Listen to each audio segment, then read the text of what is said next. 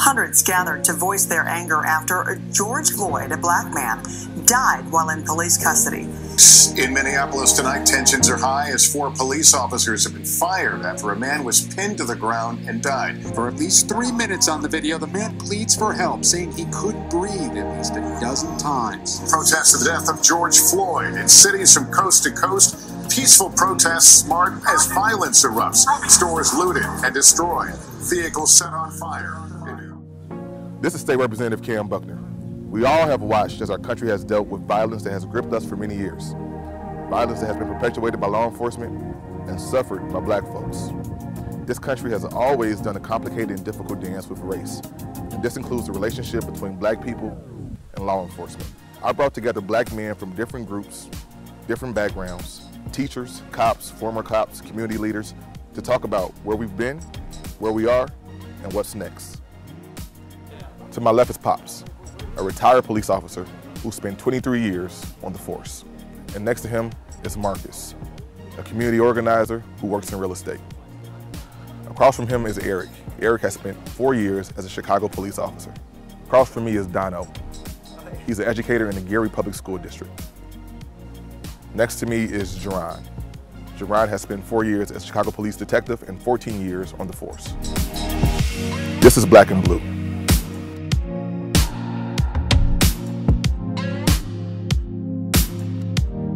Everybody had the opportunity and the chance and the time to come out and chop it up with us on this thing. We know on May 25th in Minneapolis, George Floyd lost his life by a Minneapolis police officer. And we saw what happened in our city and our neighborhoods, and we saw the uproar around the country and the racial unrest. I think we all at this table also know that all of that wasn't just about George Floyd. It was about the things that we've seen throughout our lifetimes when it comes to things that happen with black men in law enforcement across the country. We know that, you know, in October of 2014, Laquan McDonald had the same fate happen to him here in this city. And so my occupational role as a legislator, I write laws, vote on laws that mandate and dictate what the police can and cannot do. In my role as a person, I'm a black man who grew up in Chicago and who has had a number of unfortunate run-ins with law enforcement, including just recently. I had an issue where I was profiled and I was asked by a cop whether or not I bought the things in my cart, and was told that I looked suspicious because I have a mask on, right? And so that's happened to me a number of times throughout my life, from the age of 13 until just this May. And in my role as a family member, I'm the son of a law enforcement officer. My dad spent 30 plus years with the Cook County Sheriff's Department. I have 2 uncles that worked for CPD. And so I come to this with a kind of nuanced understanding of the balance and the situation, the push and pull between us, black men, right, and law enforcement. The reason I wanted to pull this group together is because I've had a lot of conversations during this time with men who have tried to wrap their brain around the logic and how we move from our reality into a better spot. And some of these conversations have had so many answers in them that I wish people could hear. This is why I asked y'all to come and have this conversation with me on camera. Right? So this is extremely uncut, it's unscripted. We're just having a conversation, and I really want to lean on your experiences and your understanding of the situation to be able to take us to a better spot. So I kind of want to start where this all usually starts, right? And that's the talk, right? And I feel like before some of this stuff came to the forefront, a lot of my friends, colleagues of different races did not know what the talk was, right? They had never heard of it. It wasn't a thing in their mind, but it was something that was ubiquitous for black folks. Everybody knew what the talk was. Everybody had either given the talk or gotten the talk, and the talk is something that's pivotal for our survival in this society. So, Paul, I'm gonna start with you. When's the first time you had to talk, and what was it like? The first time the first time I had to talk was when we moved, really, in Bethel. But I didn't get into the serious talk until they got to be teenagers. And I'm talking about when they got to about 12, not when they was 13, 11 and 12. I started trying to make them conscious of the fact that when you go out, you got to be careful of what you do. And if a police officer stops you, even though you know your dad is the police, what I need you to do is to look at them, identify what their name tag says, and ask them for their badge number. I said, because then, as soon as you ask them for their badge number, they're going to know automatically that you know somebody that's the police. I say, just say yes sir, no sir, yes ma'am, no ma'am, and just ask them, why did you stop me? You know, just ask them, you know, and then always, if you can acknowledge them, if you can say their name, just say, hey, Officer Johnson, and if you see their badge number, just say 15897. What did you stop me for, sir? And just shut up and see what they say. But I had to let them know that there were powers out here that was going to always be working against them. What did you get to talk as a kid?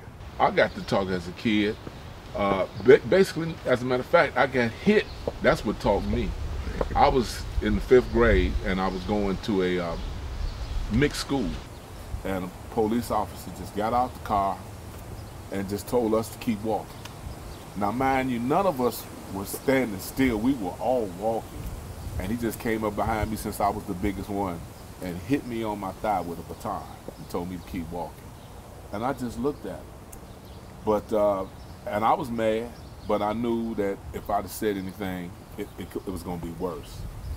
But then my mother, she sat me down when I told her what had happened, and that's when she told me. She was glad I didn't say nothing.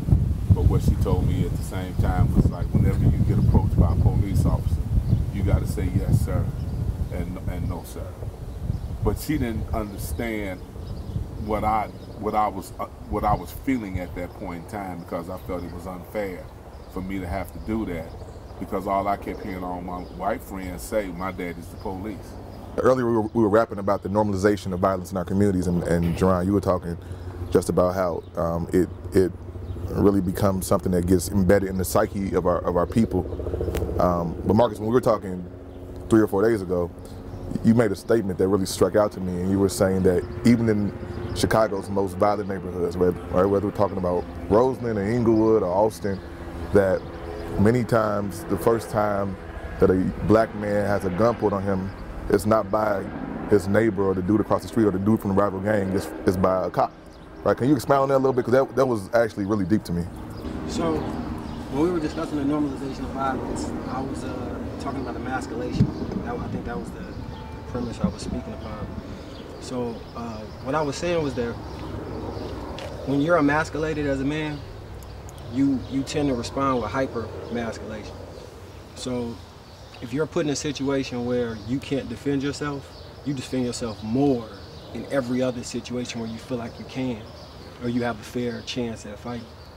So, like, I was on Juneteenth, and I'm talking to the guys out there, and I have the recording with me. So I started recording the first time they had a gun pulled on me, and the average age was about like 10 to 16. The first time it happened, it really didn't feel it. I can't even really say I felt like something different was after that point. You know what I'm saying? But I do know I had no fear of guns being pointed at me the same way I may have had I never had that happen. You know what I mean? And I knew I was defenseless. I knew it was nothing I could do in that moment. We talk a whole lot about like what we can do in our perspective roles, right, to change things. And I'll tell you, I tip my hat to you, to E, to Pops, because I know the existence y'all live in can't be a normal one, right? It reminds me of Du Bois talks about double consciousness, right? The duality of being, back then he said a Negro, but being black and American at the same time, and how, what's the push and pull on that? And being a black male that grew up on the South Side over East, and you know, seeing the things that you saw, but also now being, you know, wearing the badge. Do you feel an extra responsibility? How does that feel? I mean, what's that burden like? I definitely think it's an extra responsibility that comes with it. You have to really embody what you're trying to do as a law enforcement officer. I don't think that I'm above the law, at all, but I also realize that with that authority comes responsibility. And at this point in my career, I'm a detective. I handle aggravated batteries, people getting shot. And my goal is always to not re-victimize the victim. Most of my victims are convicted felons. They have rap sheets as long as it's pavement, but in my mind, they're my victim. So I go to bat for them regardless. I try not to look at their rap sheet. I mean, I have to because it's in a report, but I don't try to judge them. I've had incidents of individuals that have the longest rap sheets that you can imagine, but maybe just not saying it was me, but treating them with that respect and that dignity allow for, for them to feel differently because they may have never had a positive experience with the police. As a law enforcement officer in this city, you have a great responsibility, and that's just to uphold the standard of the badge. We've been going through a rough patch, with the COVID and the civil unrest, but I'm not going to say you sign up for it, but like I said, I take the good with the bad. And in order for me to do this job without losing sleep, I have to treat people right. Yeah. Whether they treat me right or not, if you take me there, then yeah, it might go there. Yeah. But to start out that way, you're not going to get it. You're not going to get a good response from people. Let me ask you this, because you just piqued something in my mind. People in our community who have never had a positive experience with a police officer, right? And we know that exists everywhere. Yeah. But you being able to diffuse that is an important tool, and it's an asset for your department to have you there because of that. But I'm gonna throw it to you, Eric. What about when there's somebody in our community who's never had a positive interaction with a police officer, and there are police officers, mainly ones who are not black, who've never had a positive interaction with anybody in our community? How does that work? How do you diffuse that? And I'm not labeling, not saying that all white cops are bad cops, all bad cops are white, right? But there are people who work in our community that don't know anything about it, right? And so how do you, as a person from the community, with family in the community, with ties in the community, how do you narrate that process with your colleagues who don't know anything good about us? They know Eric's a cool guy, but they don't know anything about the neighborhood Eric grew up in and the people who live there, other than they're there to patrol them. Basically having conversations with them. Just like we got to start having conversations with the community, we got to talk to our coworkers as well, which I do often. Just because somebody looks a certain way, you can't automatically label them as a criminal or a bad person. And it was one training that they did that I actually enjoyed and took from the police department, and that was this implicit bias training. So with implicit bias is basically we could use black officers and white people. So a black officer works in the 9th district for 15 plus years. The only type of people he ends up arresting are, for example, Caucasian males with tattoos all over their face and blonde hair, blue eyes. So for 15 years, he continuously arrests those type of people. So it's going to be in his mind that when he sees that person, that's what's going to come with it. He's going to, either that person's going to have a gun on them, drugs, or they about to commit a crime, or they already did. So with that training, they training that you have to break that in your mind, and they gave you different exercises and things because not everybody is a criminal. Like we just like we all dressed today, we could be walking down the street and we could get mistaken very quickly for a person that just committed a crime because we fit the description. But you can't come at people that way. So sometimes I'm in the car with people and I'm explaining to them, they'll say a remark like, "Oh, I bet you he up to no good," and I'm like, one time we were driving down the street, we saw a group of kids, and it was crazy how he implied something and I implied something. It was a group of kids, they all had the same gym shoes wrapped around their neck, hanging on their neck, and they walking down the street. and I hear a statement like, "Oh, they probably just stole those shoes." But in my mind, right, in my mind, I'm like, that's a basketball team. I'm like, what make you think that? He was like, because they all got the same shoes. I'm like, that's probably a basketball team, you know?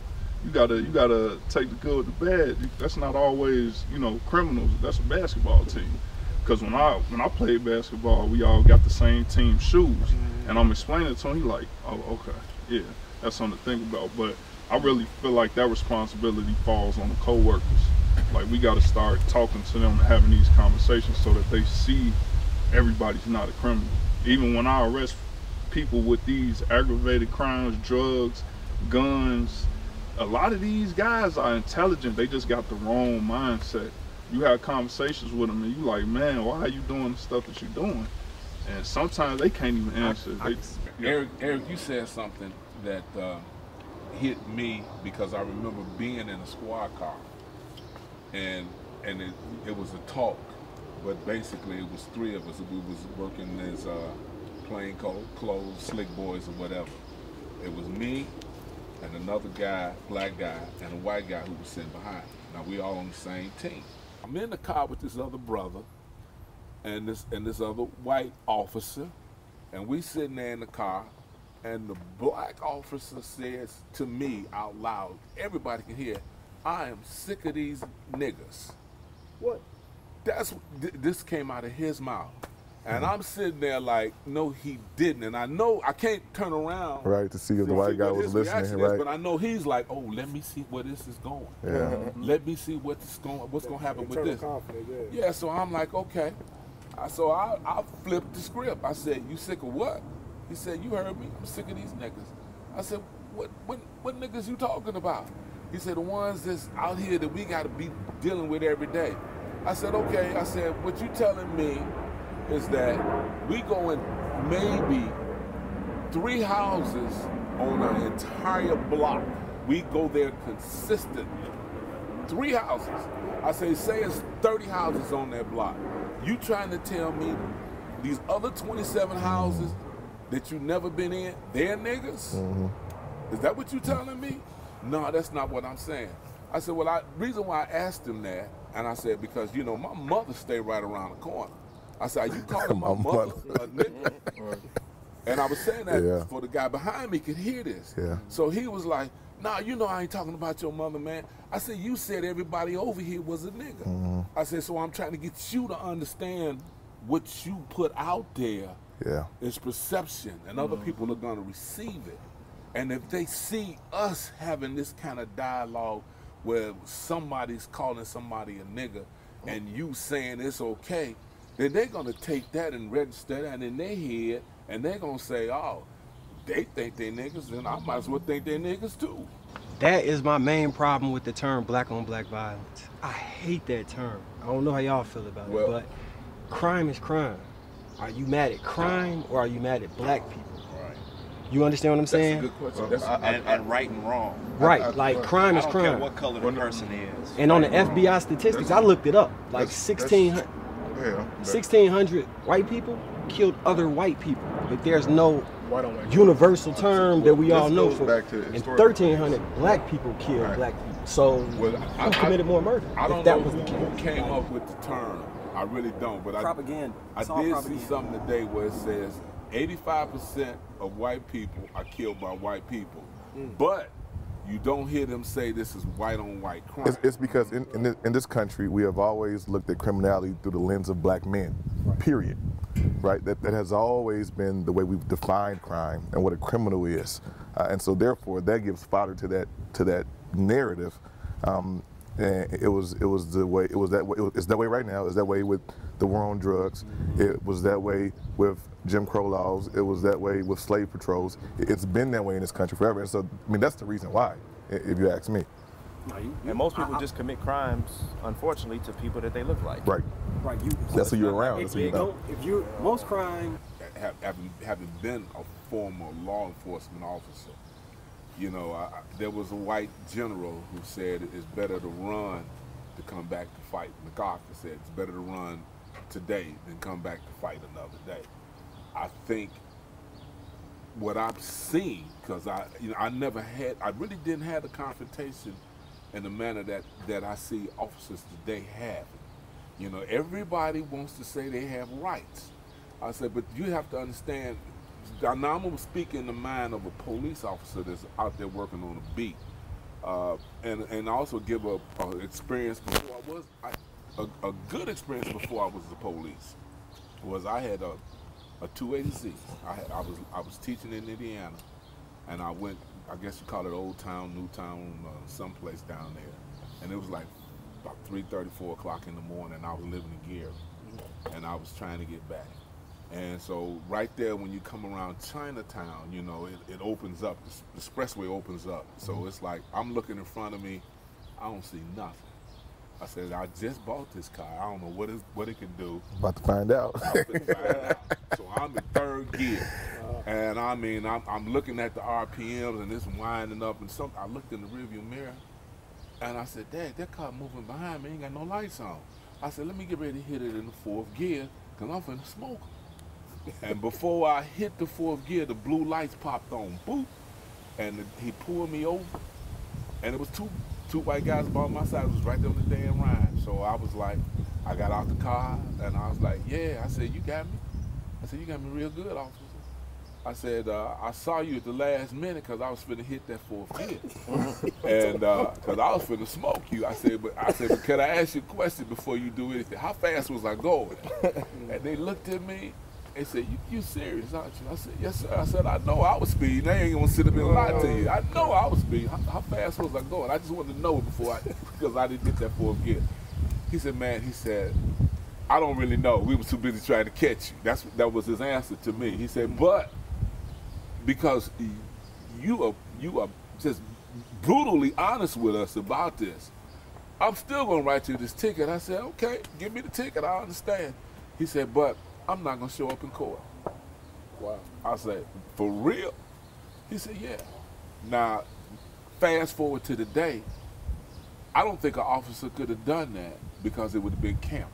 It would have been filmed. So a lot of the discretion that some officers have had in the past has been completely taken away from me. Gotta go by the book. Well, exactly.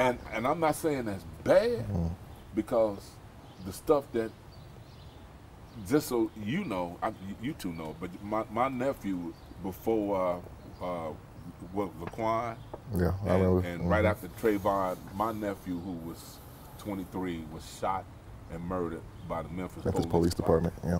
Yeah, he was shot 23 times while he was asleep in his car. Yeah. So it's not like I don't know nothing about violence to a family member, okay?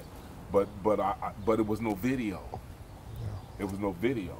So we going to visit my aunt, and it's like not St. Louis. It's like a little suburb right by St. Louis. Yeah. So my wife is driving. In the county. Yeah, my wife driving. I got 3 generations of women with me. My wife, my grandmother, my daughter. She 3 months. I'm in the back seat with her. You know, not in my car. It's in another car. My wife. So my wife and my grandma in the front seat. Her headlight was out. So the officer come up to her and he tell her, like, I'm not about to write you a ticket. He was cool. It was a young white guy. So I'm not about to write you a ticket. I just need to see your license and registration, insurance or whatever. So she giving her license and she looking for insurance. We on the same insurance plan, you know, same plan. So the windows is kind of tinted in the back, not like extra factory how it comes. And my grandma and my wife in the front, she's still looking for the insurance. So after a while, it was probably like 4 or 5 minutes, 6 minutes. I'm like, I got an insurance card. I said loud enough so that he wouldn't be startled by me saying that. Right. Roll the window down. I'm like, okay. I roll the window down. Now, it's my 3-month-old baby. This baby means everything to me. Right. You know what I'm saying? And now he hug his gun when he see my face. Yep. Yeah. There you go. Now he need to see my ID. Like I'm in. You in the back seat. I tried to say, I'm in the, and I was like, if he kill me, it ain't just gonna be me, he's gonna shoot my damn daughter. Right. Right here by right. me. And Now I'm in this car, and it's 3 generations of women in the car, and I can't protect it from this man right now. That's a bad feeling. Yeah. Right. That's a bad feeling. It really is. First thing they would say is that they wanted to identify you because they were in fear of their life. That's what I've heard, and I'm pretty sure other people have heard that too. You know, it's like, well, I just want to. It's like, no, they've grown up with this ideology. If you're black, you committed some kind of crime, or you're about to commit some kind of crime, and that's why I think it. You know, I'm so proud that you all are police officers, and trying, because a lot of regular civilian people don't understand the goldfish bowl that you live in. Right. And what I mean by that is that it's a juggling act, you know, because you still a black man, and you can. I have walked into rooms with people who I have trained of the other sex, other ethnic group, and they would not speak to me, knowing that I trained them and made them qualified for the job that they are doing right now, and they be out in the neighborhoods with their counterparts ripping off my people. On the more black people policing black people piece, right? There's a lot of conversation now, especially in my circles, about the test and whether it's the drug part of it or the criminal background check part of it, or I've been hearing a lot about the psych test now, or the polygraph that is set up against us, and there's credit checks. Credit checks. I even have my own. They're doing credit checks? Yeah, that's what a lot of people not getting on the got job. colleagues who said they made it to the end and they can't. Are you serious? But see, just like what you said, if you go back and you talk to them, you get your credit repaired, and then you go back and talk to them and show them, and you know, you might go further with legal action. Right. Then they clear that up. But a lot of people I done met, yeah, my credit wasn't good enough for me to get on. Somebody was saying that police community relations broke down with the advent of the motorized squad car. And the reason behind that was that before then, the beat cop was on his feet. He was walking around the neighborhood, and he knew Dono. He knew Dono's mom. He knew, Marcus, and he knew where he went to school at. He said, but now you put the police car into it, and every time you have contact with somebody, it's because there's something wrong.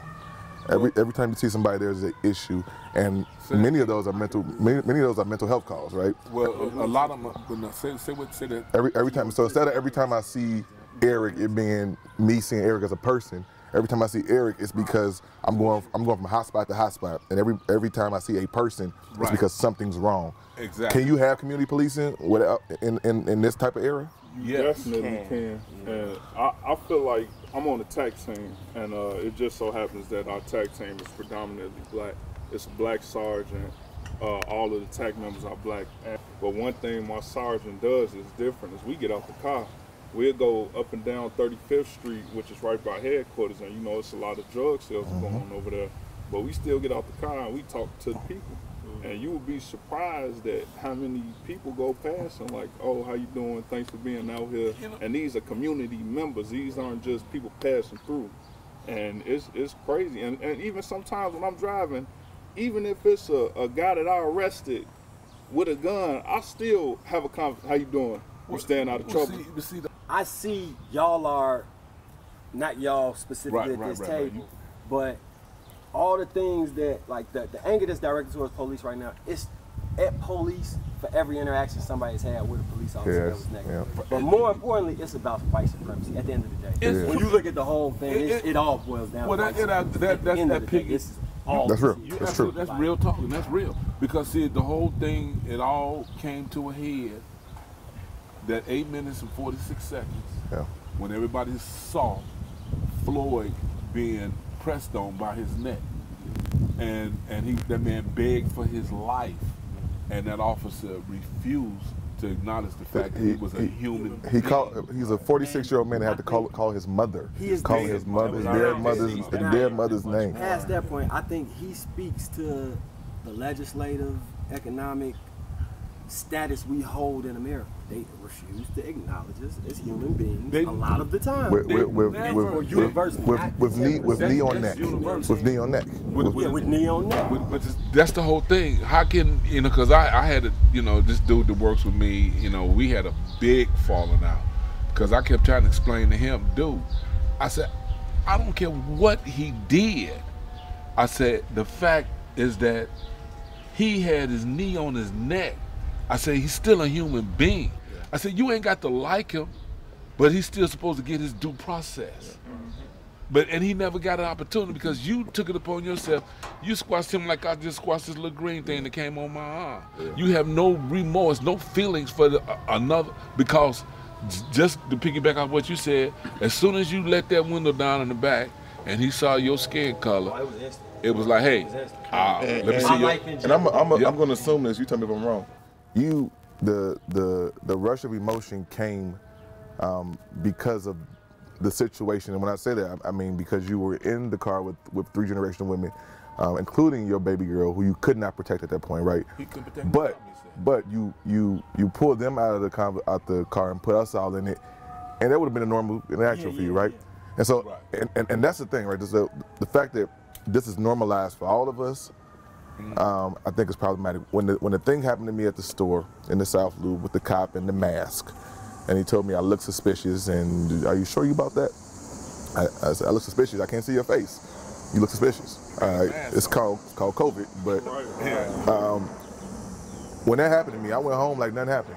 I went home, I talked on the phone, I had dinner, I watched The Last Dance, the Michael Jordan joint on ESPN, and it wasn't until later on that night that it hit you. I was like, yo, and I felt, I keep saying this, I felt uncomfortable that I was so comfortable. Right. And I know any of my white friends or colleagues, had that happen to them, we rapped a lot about the current state of affairs, and I'm glad we did touch on the fact that the things that are going on in our community come from lack of investment. We talked about reparations, we talked about housing, and all that. And so when I think about this subject, I think it's one thing to stop cops from killing us, right? But I think on the second hand is just because you're not dead doesn't mean you're alive, right? So how do we live? And I think we all got some kind of a part to play in that. I don't know what that looks like though, right? And that's a lot of why I want to have this conversation with y'all, because I trust your thought process, I trust the things that you've been through and the logic that you put behind your ideas. So, I mean, what next steps? What do you think, man? You in the schools every day. You get them early, right? And you have the, I think, ability to move the needle on some of these young folks. And how do we remind them who they are? Remind them that they're kings and queens, and just move to the next level so we're not treated like this anymore. So first of all, I believe in, I guess, I don't know where Marshawn Lynch got this from, but he did a dope interview. He said, if you want to go far, you go together, to some extent, right? Go fast, go alone. Right. So if you go fast, go alone. If you want to go far, go together. So at this stage, when I have an opportunity to, first of all, you got to carry yourself in a certain way. If you want to show them that they are kings and queens, as a black man and as black women, you have to carry yourself in that way. So my main goal is to make sure that I'm presenting myself in the best way possible, and to be able to have authentic conversations to relate my experiences with dealing with the police, or with being black at a predominantly white institution, or coming from an area similar to them, right, and still having the opportunity to make decisions and make my life as to where I wanted it to be. You know what I mean? So my main focus outside of that is being able to organize groups within our communities to work together and have a synergy.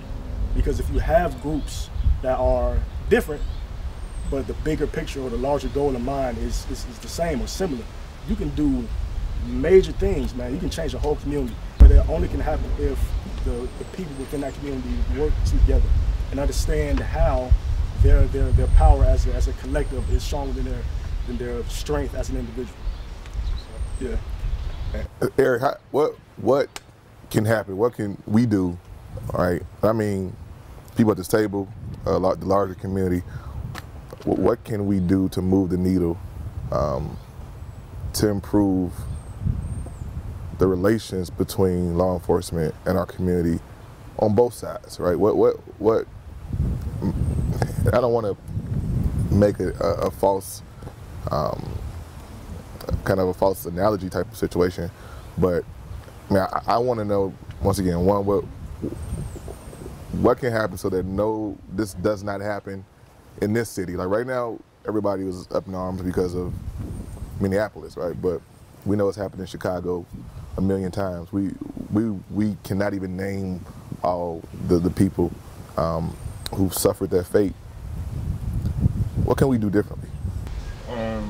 It's a few things. So what I do on my end, like I was saying, is even when we arrest them, I still treat them like a human. I treat them with respect. Once that incident is over, you get under arrest, no matter if you ran from me, fought with me, whatever. Once I get you under arrest, I have conversations with them. And it was a kid that I chased, and he literally pulled the gun out because he was scared. He didn't aim at everybody. He turned around, pulled the gun out, and placed it on the ground. Because in their head, as long as the gun is not on them, you know, they won't get as bad of a charge.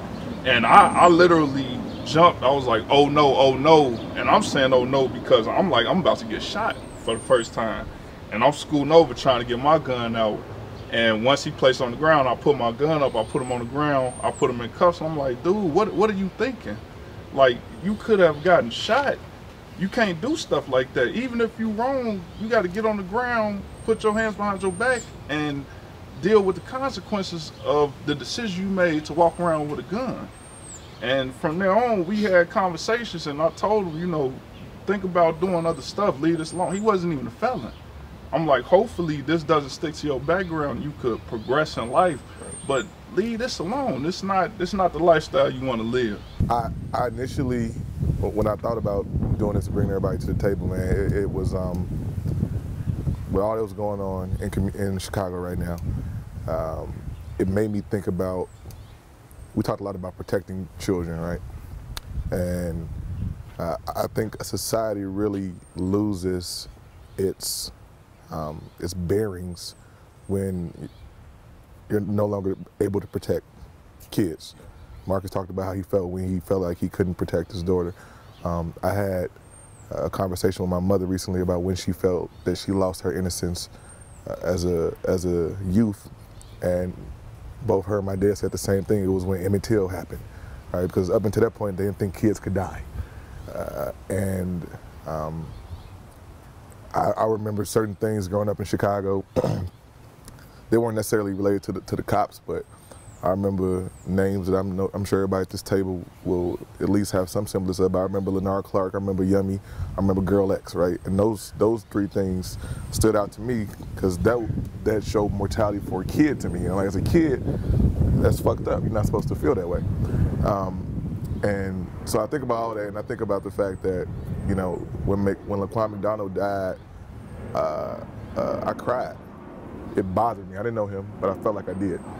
And then when the George Floyd death happened, it angered me. I was intensely angered.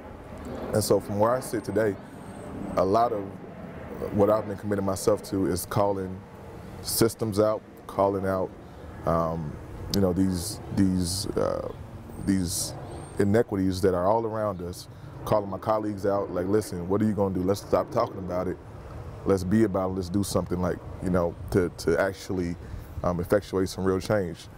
Jerron, I know, like, you think about this a lot in a bunch of different aspects. We've had conversations about all of this, the politics behind it, the legality around it, the civic and the social pieces of it. What, as a black man who grew up here in this city, who spent the last 14 years on the police force, what do you think people like me can do? Like what the decision makers, like what is our role? To be honest with you, that's a conversation that I just had with a group of individuals. You got aldermen. Each alderman, you got 50 aldermen. They're supposed to be in control of 2% of the city's population. We get these funds that they're supposed to spend in infrastructure and things like that. You get state reps supposed to make these laws, you know. And sometimes I wonder, what input do they get from their constituents?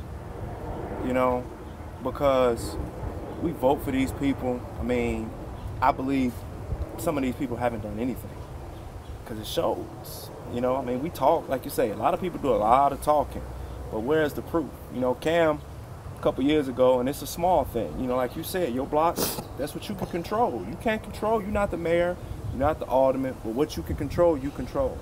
Cam sent me a text about 3 summers ago. The weight room was terrible. And he's like, man, we got to do something. Did a couple fundraisers. He donated some money. I donated some money. We got a couple other people. They got a new weight room. That's something small. You know, you can't control things that you have no control over. But on the small level, we have to hold the aldermen more accountable. You know, they need to get back to these beat meetings, community policing. And those aldermen need to be present. Not a representative, but the alderman. Listen to what the people are complaining about. Because a lot of this stuff kind of goes hand in hand. And then that alderman becomes a different voice because, you know what, they're tired of their constituents complaining about certain things. So they, in turn, hold the police commander for those districts more accountable. Now, that rolls uphill. Now the mayor, instead of just sitting there, I mean, your post on social media, that's cute.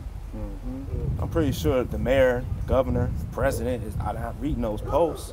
But if that alderman is getting bombarded, then those aldermen now are going to be like, man, I have to really be in this office. I have to really do my job for my constituents because they're voicing their opinions.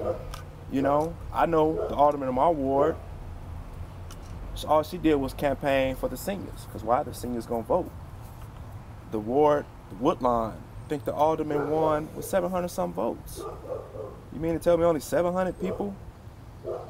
It's way more people than that in Woodlawn. So 700 people decided who's going to be the alderman, who's going to have the control over that 2% and those TIF funds and things like that that really can change that area. You know, so you in that position, you have a duty to uphold, just like I have a duty, you have a duty, we all do.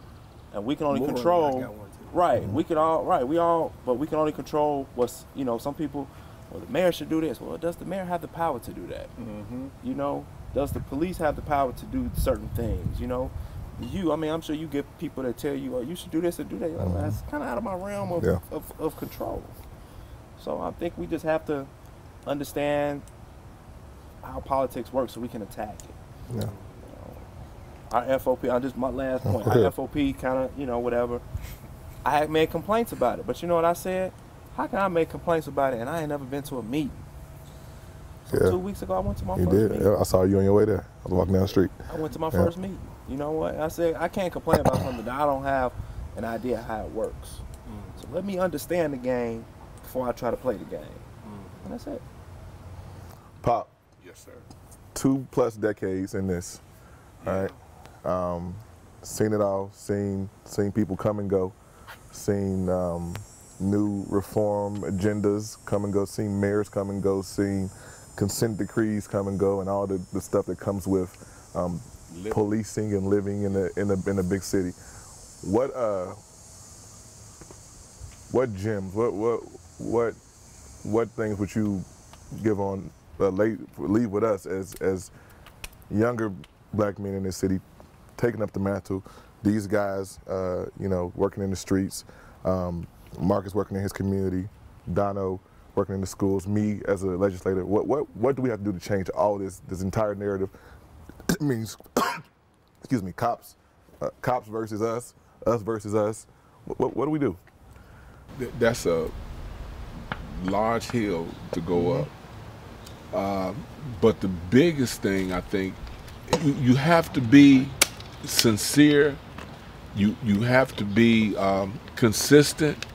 You can't be one way one day and the next way another day. You have to be true to who you are, because even though you may not want to be a role model, you are a role model. Even though you don't think somebody's paying attention to you, they are paying attention to you. And everything you do that you may not think anybody else is watching, somebody else is seeing. As far as, you voting, I would tell everybody, you gotta vote. You gotta vote. It may not be the person that you want, but that's this process that we have.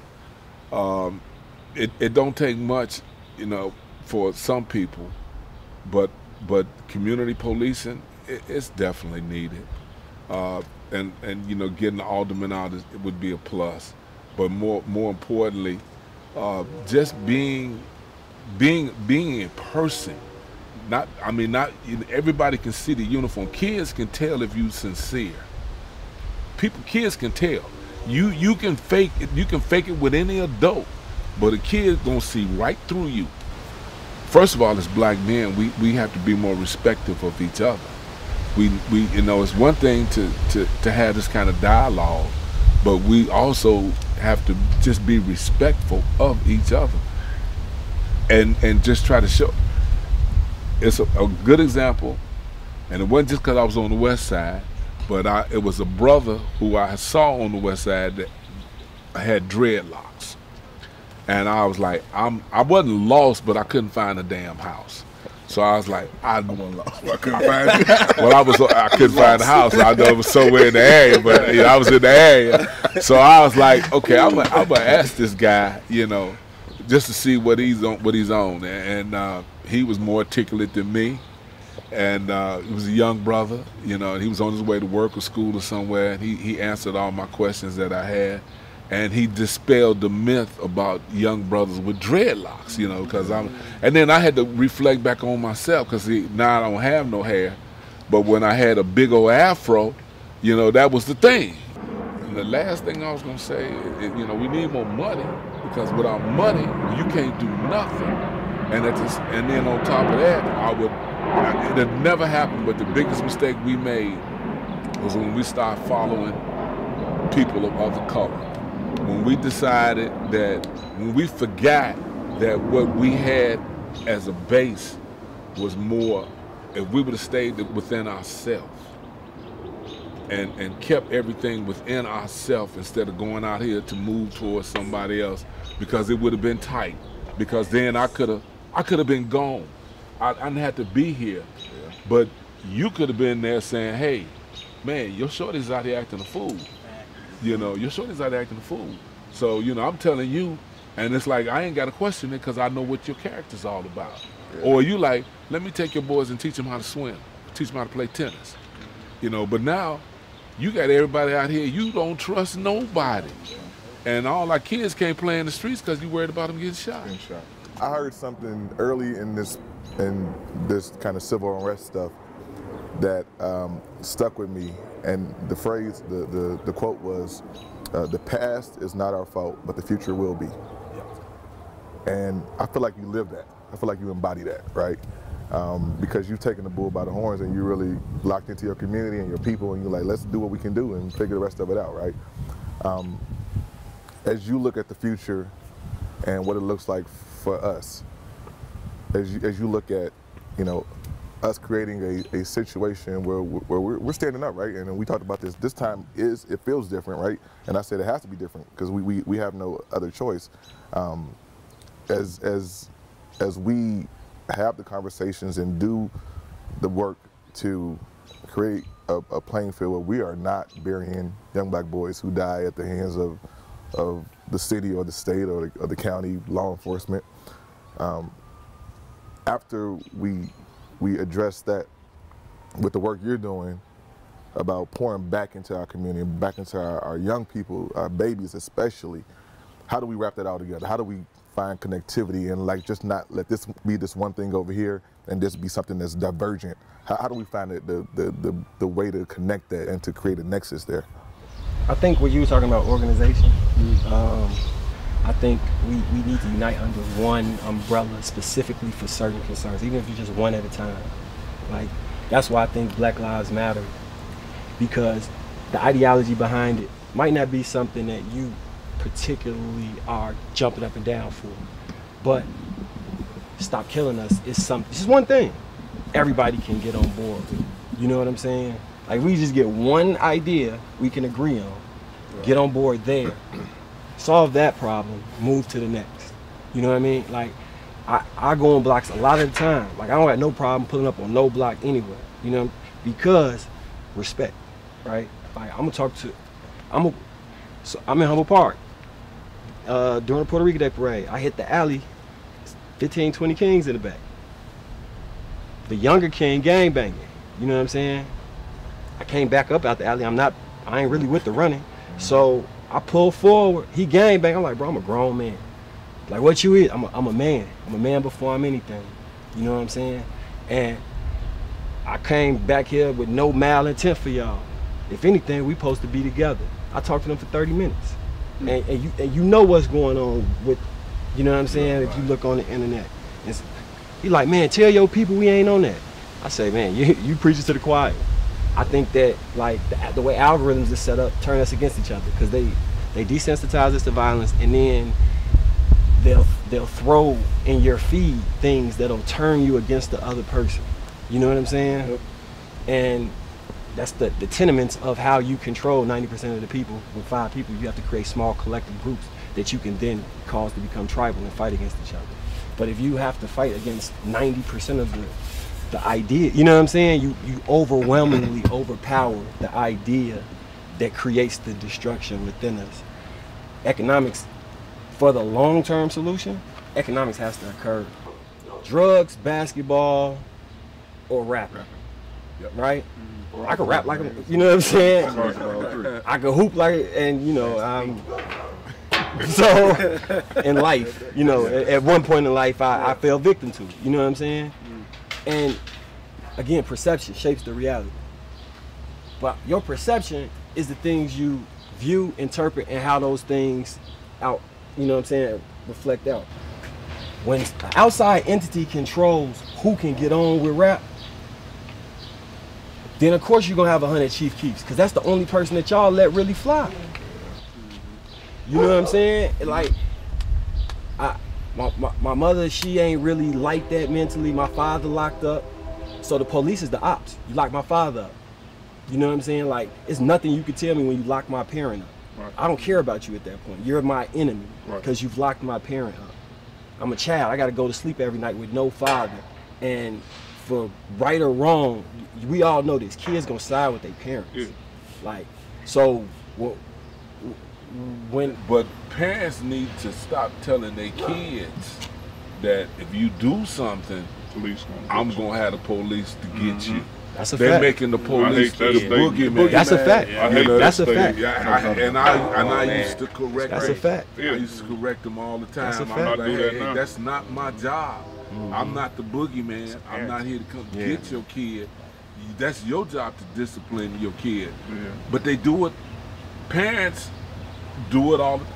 I think it's subconscious too, because they don't. I don't think all parents think about. They don't think about how saying it could and the impact it has. Exactly. But they say it. They say it easy. Yeah. You know, one thing that I'm happy about that I'm taking away from this is that this whole conversation had kind of the tilt of not woe is us, right? Not, you know, we're victims, even though in the thing that we came here to talk about is a victimization of us, right? But I just sat down with 5 strong black men who are talking about, yo, this is aggressive. We're not going to be in this spot anymore, and we're moving here because we're not asking anymore. We're telling folks this shit's gonna change. Yeah. And man, I appreciate you brothers and all the work that you've done and continue to do. And you know, hopefully we can do this again. I think it was helpful for me. Thanks.